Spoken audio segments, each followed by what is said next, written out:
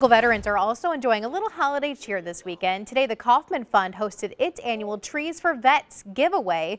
The group gave out 300 fresh-cut Christmas trees and stands to some deserving vets to celebrate the season with them. Organizers say the event has taken on really a special meaning this year.